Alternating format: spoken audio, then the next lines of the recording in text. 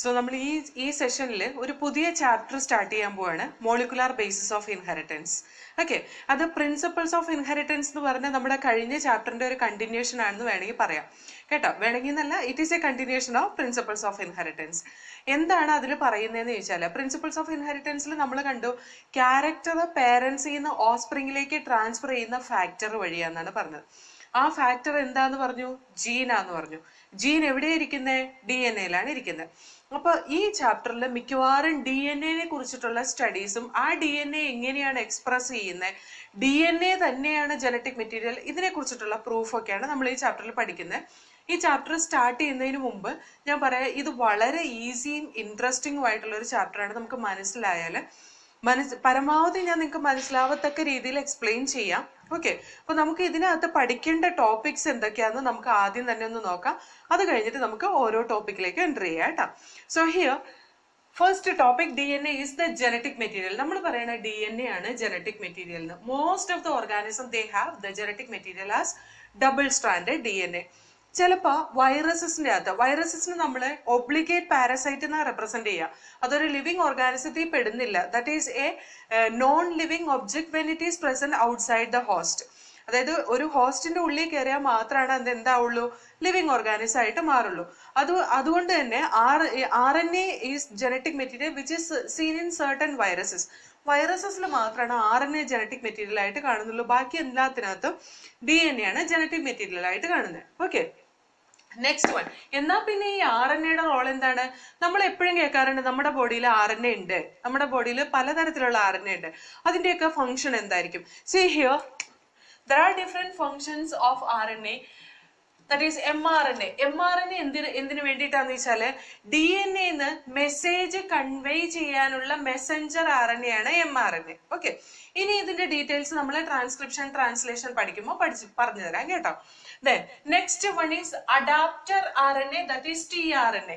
tRNA adapter ആയിട്ടാണ് act ചെയ്യുന്നത്. അതായത് ഈ tRNA mRNA ഉണ്ടായി കഴിഞ്ഞാൽ mRNA-യിലെ ഓരോ കോഡോണിനെ റീഡ് ചെയ്ത് അതിനകത്തേക്ക് വന്ന് അഡാപ്റ്റ് ചെയ്ത് നിൽക്കാനുള്ള ഒരു കപ്പാസിറ്റി ആർക്കുണ്ട്? tRNA-ക്ക് ഉണ്ട്. അതുകൊണ്ട് തന്നെ നമ്മൾ tRNA-നെ അഡാപ്റ്റർ RNA എന്ന് റെപ്രസെന്റ് ചെയ്യും. Then the next one it is rRNA. rRNA എന്ന് പറഞ്ഞാല് റൈബോസോമിൽ ഇരിക്കുന്ന RNA ആണ് rRNA എന്ന് പറയുന്നത്. That is structural RNA. അതായത് ഒരു സ്ട്രക്ചർ ഫോം ചെയ്യാൻ വേണ്ടിയിട്ട് ഈ rRNA ഹെൽപ്പ് ചെയ്യുന്നുണ്ട്. അത് ഞാൻ പറഞ്ഞുതരാം. ട്രാൻസ്ലേഷൻ നടക്കുന്ന സമയത്ത് അതിന് ഒരു പെക്യൂലിയർ റോൾ ഉണ്ട്. അതായത് നമ്മൾ റൈബോസോമിനെയൊക്കെ കാണുന്നത്, ശരിക്കും നമ്മൾ റൈബോസോമിനെയൊക്കെ ചെറിയ ക്ലാസ്സിൽ വരച്ച് പഠിക്കുന്നത് ഇങ്ങനെയല്ലേ വരച്ച് പഠിക്കുന്നത്? This is the small sub unit of ribosome, this is the big sub unit of ribosome. ഈ സ്മോൾ സബ് യൂണിറ്റിൽ ഇരിക്കുന്ന റൈബോസോം ആണ് ഇത് രണ്ടും കൂടി ജോയിൻ ചെയ്ത് ഇങ്ങനെ ഒരു സ്ട്രക്ചർ ഉണ്ടാക്കാൻ വേണ്ടിയിട്ട് ഹെൽപ്പ് ചെയ്യുന്നത്. അതുകൊണ്ടാണ് അതിനെ സ്ട്രക്ചറൽ RNA എന്ന് പറയുന്നത്. rRNA-നെ എന്ത് പറയും? സ്ട്രക്ചറൽ RNA എന്ന് പറയും. അതേപോലെ there are catalytic RNA. കാറ്റലൈറ്റിക് RNA എന്ന് പറഞ്ഞാല് എൻസൈമാറ്റിക് ആക്ടിവിറ്റി ഉള്ള RNA ഉണ്ടാവും. That is present in the large sub unit of ribosome. അതിൻ്റെ ഒരു എക്സാമ്പിൾ ആണ് കേട്ടോ ഞാൻ പറയുന്നത്. ലാർജ് സബ് യൂണിറ്റ് ഓഫ് റൈബോസോമിൽ ഒരു RNA ഇരിക്കുന്നുണ്ട്. ആ RNA-ക്ക് പെപ്റ്റൈഡ് ബോണ്ട് ഉണ്ടാക്കാനുള്ള കഴിവുണ്ട്. That is peptidyl transferase enzyme ആണ് കേട്ടോ. അതായത് RNA-ക്കും എൻസൈമായിട്ട് ആക്ട് ചെയ്യാൻ കഴിയും. ആ RNA കാറ്റലറ്റിക് ആവുമ്പോൾ നമ്മൾ അതിന് എന്ത് പറയും? റൈബോസൈം എന്ന് പറയും. ഇതിന് നമ്മൾ പറയുന്ന പേരാണ് റൈബോസൈം. ഇതൊക്കെയാണ് നമ്മുടെ RNA-യുടെ ഫംഗ്ഷൻ വന്നിട്ട്. അത് നമ്മൾ ഓരോന്നും ഡീറ്റെയിൽ ആയിട്ട് ഈ ചാപ്റ്ററിൽ പഠിക്കുന്നുണ്ട്. Then packaging of DNA. എങ്ങനെയാണ് ഒരു DNA, അല്ലെങ്കിൽ നമുക്കറിയാം നമുക്ക് 46 DNAs അതെ, നമുക്ക് 46 ക്രോമസോംസ് ഇല്ലേ? ആ ഓരോ ക്രോമസോമിലും ഇരിക്കുന്ന വെരി ലെങ്തി ആയിട്ടുള്ള DNA, നമ്മുടെ 46 ക്രോമസോമിന്റെ DNA ഇങ്ങനെ കൂട്ടി വെച്ചാൽ ഏകദേശം 2.25 മീറ്റർ നീളം ഉണ്ടാവും ആ DNA-ക്ക്, എല്ലാ DNA-ക്കും കൂടിയിട്ട്. അപ്പൊ അത്രയും DNA-നെ എങ്ങനെ നമ്മുടെ സെല്ലിന്റെ ഉള്ളിലിരിക്കുന്ന വളരെ മൈക്രോസ്കോപ്പിക് ആയിട്ടുള്ള ന്യൂക്ലിയസിന്റെ ഉള്ളിൽ എങ്ങനെ പാക്ക് ചെയ്ത് വെച്ചേക്കുന്നു, that we have to study in this chapter. പിന്നെ അടുത്തത് നമുക്ക് search for the genetic material. എങ്ങനെയാണ് ഇവര് DNA ആണ് എല്ലാ ഓർഗാനിസത്തിലെയും ജനറ്റിക് മെറ്റീരിയൽ നിന്ന് കണ്ടുപിടിച്ചത്? അതിനൊരു എക്സ്പെരിമെന്റൽ പ്രൂഫ് കൊടുത്തിട്ടുണ്ട്. 2-3 എക്സ്പെരിമെന്റ്സ് വെച്ചിട്ടാണ് അത് കൺഫേം ചെയ്തിട്ടുള്ളത്. അതും നമുക്ക് ഈ ചാപ്റ്ററിൽ പഠിക്കാനുണ്ട്. Then, എന്തൊക്കെ പ്രോപ്പർട്ടീസ് ആണ് ജനറ്റിക് മെറ്റീരിയൽ കാണിക്കുന്നത്, അല്ലെങ്കിൽ ഏതൊക്കെ criterias A genetic material has to B fulfil to B as A genetic material. അതായത് DNA-ക്ക് ഏതൊക്കെ ക്രൈറ്റീരിയ ഫുൾഫിൽ ചെയ്താലാണ് ഒരു ബയോമോളിക്യൂളിന് ജനറ്റിക് മെറ്റീരിയൽ ആയിട്ട് ആക്ട് ചെയ്യാൻ കഴിയുന്നത്. അതാണ് അടുത്ത പോയിന്റ് നമുക്ക് പഠിക്കാനുള്ളത്. പിന്നെ നമുക്ക് റിപ്ലിക്കേഷൻ എങ്ങനെയാണ് before the cell division, how the DNA is undergoing doubling or replication that we have to study. പിന്നെ നമുക്ക് transcription process we have to study in this chapter. Transcription എന്ന് പറഞ്ഞാൽ നമുക്കറിയാം DNA it will be expressed in the form of a protein or a character. എങ്ങനെയാണ് ഒരു character ആയിട്ട് അല്ലെങ്കിൽ ഒരു പ്രോട്ടീൻ ആയിട്ട് എക്സ്പ്രസ് ചെയ്യുന്നത്, അതിന് ഉള്ള മീഡിയേറ്റർ നമ്മൾ പറഞ്ഞു മെസ്സഞ്ചർ RNA. ആ ഒരു പ്രോട്ടീൻ ഉണ്ടാക്കാൻ വേണ്ടിയിട്ടുള്ള മെസ്സേജ് പാസ് ചെയ്യുന്ന മെസ്സഞ്ചർ RNA. അപ്പൊ ആ ഒരു പ്രോസസ് എങ്ങനെയാണ് മെസ്സഞ്ചർ RNA DNA ഉണ്ടാവുന്ന ആ ഒരു പ്രോസസ്സിനെയാണ് നമ്മൾ എന്ത് പറയാ, ട്രാൻസ്ക്രിപ്ഷൻ എന്ന് പറയാം. ദെൻ ജനറ്റിക് കോഡോൺ, ആ ട്രാൻസ്ക്രിപ്ഷൻ നടന്നുണ്ടാവുന്ന മെസ്സഞ്ചർ RNA-യില് ഓരോ 3 ന്യൂക്ലിയോടൈഡും ഓരോ അമിനോ ആസിഡിനെയാണ് റെപ്രസെന്റ് ചെയ്യുന്നത്. അതെങ്ങനെയാണ് ഓരോ ജനറ്റിക് കോഡോൺ, അതിനെയാണ് നമ്മൾ ജനറ്റിക് കോഡോൺ എന്ന് പറയുന്നത് കേട്ടോ. 3 ന്യൂക്ലിയോടൈഡ് കൂടി ഒരു അമിനോ ആസിഡിനെ റെപ്രസെന്റ് ചെയ്യുന്നതിന് നമ്മൾ എന്ത് പറയാം, ജനറ്റിക് കോഡോൺ എന്ന് പറയാം. അപ്പൊ ആ ഓരോ ജനറ്റിക് കോഡോണും ഏതൊക്കെ അമിനോ ആസിഡിനെ റെപ്രസെന്റ് ചെയ്യുന്നതാണ്, ഏതൊക്കെയാണ് സ്റ്റോപ്പ് കോഡോൺസ്, ഏതൊക്കെയാണ് start codons, that we will study in this genetic codon portion. Translation എന്ന് പറഞ്ഞാൽ നമ്മൾ പറഞ്ഞു mRNA മെസ്സേജ് കൊടുത്തു കഴിഞ്ഞാൽ ഈ tRNA it will adapt on mRNA and it provide appropriate amino acid.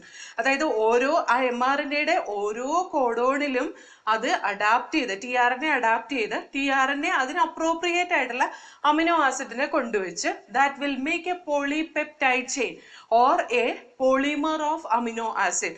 ആ പോളിമർ ഓഫ് അമിനോ ആസിഡ് ആണ് എന്ത്, പ്രോട്ടീൻ അല്ലെ. അപ്പൊ translation that is the next thing which we have to study. അതേപോലെ ജീൻ എക്സ്പ്രഷൻ എപ്പോക്കെ എക്സ്പ്രസ് ചെയ്യണോ അപ്പൊ മാത്രമേ അത് എക്സ്പ്രസ് ചെയ്യുള്ളൂ അല്ലെ.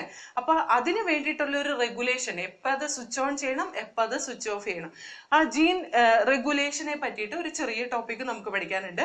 അതേപോലെ ഹ്യൂമൻ ജീനോം പ്രോജക്റ്റിൽ എന്താ പറയുന്നതെന്ന് വെച്ചാല് നമ്മുടെ കംപ്ലീറ്റ് ജീനിനെ, അതായത് കംപ്ലീറ്റ് ജീനോമിനെ നമ്മൾ ന്യൂക്ലിയോടൈഡ് റീഡ് ചെയ്ത് ഏത് തരത്തിലാണ് ഏത് ഓർഡറിലാണ് അറേഞ്ച് ചെയ്തേക്കുന്നതെന്നാണ് നമ്മൾ ഹ്യൂമൻ ജീനോം പ്രോജക്റ്റിൽ പഠിക്കുന്നത്. അതേപോലെ നെക്സ്റ്റ് വേറൊരു ടെക്നിക്ക് നമുക്ക് ഈ ചാപ്റ്ററിൽ പഠിക്കാനുള്ളത് DNA ഫിംഗർ പ്രിന്റിംഗ് ആണ്. DNA finger printing it is A technique which is used for differentiating the DNA from different organism. രണ്ട് ഓർഗാനിസത്തിന് തമ്മിൽ മോളിക്കുലാർ ലെവലിൽ കമ്പയർ ചെയ്യാൻ വേണ്ടിയിട്ട് നമ്മൾ യൂസ് ചെയ്യുന്ന ഒരു ടെക്നിക്കാണ് DNA ഫിംഗർ പ്രിന്റിംഗ്. അതിനകത്ത് DNA പോളിമോർഫിസം ആണ് നമ്മൾ അതിന്റെ പ്രിൻസിപ്പൽ സോഴ്സ് ആയിട്ട് യൂസ് ചെയ്യുന്നത്. അതും ഞാൻ ആ ടോപ്പിക് എടുക്കുമ്പോൾ ക്ലിയർ ആയിട്ട് പറഞ്ഞുതരാം കേട്ടോ. So these are the different topics which we have to study in this chapter. It is very easy if we understand the concept. Okay. Now we will see one by one.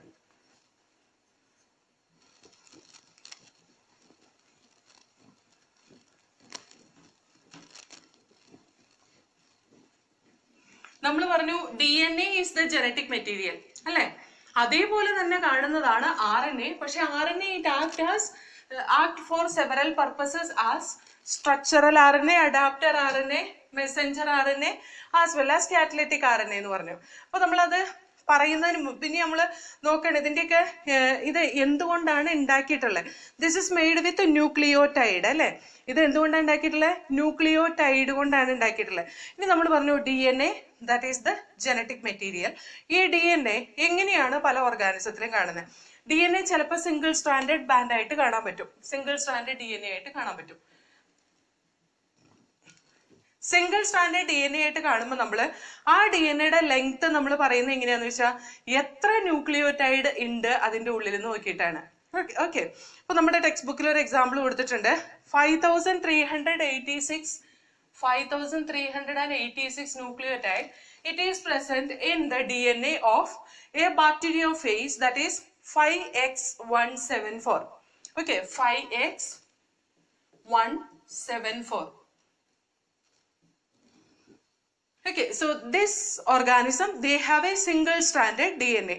Now if you see another bacteriophage it has given in the bacteriophage എന്ന് പറഞ്ഞാല് ബാക്ടീരിയനെ infect ചെയ്യുന്ന വൈറസിനെയാണ് നമ്മൾ bacteriophage എന്ന് പറയുന്നത് കേട്ടോ. നമ്മൾ പറഞ്ഞു double standard DNA is present in all the organism except the viruses അല്ലെ. അപ്പൊ നമ്മുടെ വൈറസിലാണ് സിംഗിൾ സ്റ്റാൻഡേർഡ് DNA 5x174 പറഞ്ഞത് കേട്ടോ. So the next one which they have given, that is bacteriophage lambda bacteriophage. ഇതിനകത്ത് ബേസ് പെയർ ആയിട്ടാ കൊടുത്തിട്ടില്ല എന്ന് പറഞ്ഞാൽ എന്താ, ഡബിൾ സ്റ്റാൻഡേർഡ് DNA ആണ് അവരുടെ genetic material. വൈറസില് RNAയും single standard DNA genetic material എന്ന് കമ്പൽസറി ഒന്നും ഇല്ല. ഈ RNAയും സിംഗിൾ സ്റ്റാൻഡേർഡ് DNAയും എവിടെ മാത്രമേ കാണുള്ളൂ, ബാക്ടീരിയോഫേജിൽ മാത്രമേ കാണുള്ളൂ, വൈറസിൽ മാത്രമേ കാണുള്ളൂ എന്ന് ഞാൻ പറഞ്ഞുള്ളൂ. പക്ഷെ ഡബിൾ സ്റ്റാൻഡേർഡ് DNAയും ഉണ്ടാവും എന്തിനകത്ത്, വൈറസസിനകത്ത് കേട്ടോ. അതിന്റെ ഒരു എക്സാമ്പിൾ ആണ് bacteriophage lambda. It has 48,502 base pairs. Okay, 48,502 base pairs are present in it. Okay, now if you see Escherichia coli, Escherichia coli എന്ന് പറയുന്നത് എന്താണ്, ഒരു ബാക്ടീരിയ ആണ് അല്ലെ. Escherichia coli, it has the number 4.6 into 10 raised to 6 base pairs. 4.6 into 10 raised to 6 base pairs are present in Escherichia coli. Human beings ൽ എത്ര ഉണ്ടെന്ന് അറിയോ, 3.3 into 10 raised to 9 base pairs. ഹ്യൂമനില് haploid set of ക്രോമസോമിലാണ്, അല്ലെങ്കിൽ ഒരു ജീനോമില്. ഒരു genome എന്ന് പറയുന്നത് എന്താണെന്നറിയോ, ഹാപ്ലോയിഡ് സെറ്റ് ഓഫ് ക്രോമസോം ആണ് കേട്ടോ. സി വാല്യൂ എന്ന് പറയുന്ന ഹാപ്ലോയിഡ് സെറ്റ് ഓഫ് ക്രോമസോം. അപ്പൊ അല്ലെങ്കിൽ C value of human or haploid set of chromosome. ഇതിനകത്ത് എത്ര ന്യൂക്ലിയോടൈഡ് ബേസ് പെയർസ് ഉണ്ടെന്ന് ചോദിച്ചാല് it has 3.3 into 10 raised to 9 base pairs are present in it. 3.3 into 10 raised to 9 base pairs are present in it. അപ്പൊ നമ്മുടെ 46 ക്രോമസോമും കൂടെ എടുത്തു വെച്ചാൽ നമുക്ക് എത്ര ന്യൂക്ലിയോടൈഡ് ബേസ് പെയർസ് ഉണ്ടാവും, 6.6 into 10 raised to 9 base pairs ഉണ്ടാവും അല്ലെ. ഇതാണ് നമ്മുടെ ഏകദേശം ബേസ് പെയർ. ഒരു ഡിയോക്സി റൈബോ ന്യൂക്ലിക് ആസിഡിന്റെ ലെങ്ത് ഒക്കെ പറയുന്നത് ഒന്നുപോലെ ന്യൂക്ലിയോടൈഡിന്റെ നമ്പർ വെച്ചിട്ട്, അതല്ലെങ്കിൽ ബേസ് പെയർസിന്റെ നമ്പർ വെച്ചിട്ടാണ്. ന്യൂക്ലിയോടൈഡിന്റെ നമ്പർ വെച്ചിട്ട് പറയുന്ന ഒന്നുപോലെ RNAയുടെ കേസില് അല്ലെങ്കിൽ സിംഗിൾ സ്റ്റാൻഡേർഡ് DNAയുടെ കേസില്. Okay, what ever it is, both are nucleic acid. അപ്പൊ നമ്മള് this RNA and DNA both we can express as polynucleotide chain. രണ്ടിനെ നമുക്ക് എന്ത് പറയാൻ പറ്റും, polynucleotide chain എന്ന് പറയാം. അപ്പൊ ഞാനിവിടെ DNAയുടെയും RNAയുടെയും polynucleotide chain എങ്ങനെയാണ് ഉണ്ടാവുന്നതെന്നാണ് നെക്സ്റ്റ് പറയാൻ പോകുന്നത്.